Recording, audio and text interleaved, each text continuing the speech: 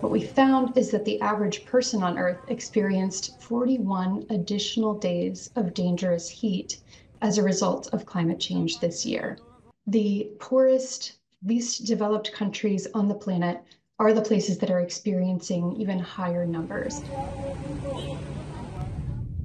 Climate change did play a role, and often a major role, in most of the events we studied, making heat, droughts, tropical cyclones, and heavy rainfall more likely and more intense across the world, destroying lives and livelihoods of millions, and often uncounted numbers of people, because they are most often the poorest in every society.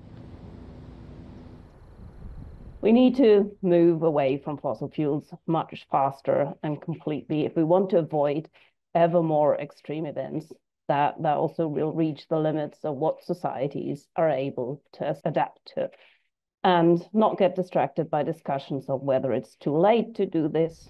It's not. But of course, in addition to trying to avoid things from getting worse, we need to adapt. Functioning early action is often what makes the difference between high and low death tolls in these extreme events. And early action only works with a high awareness and of the dangers of extreme weather events.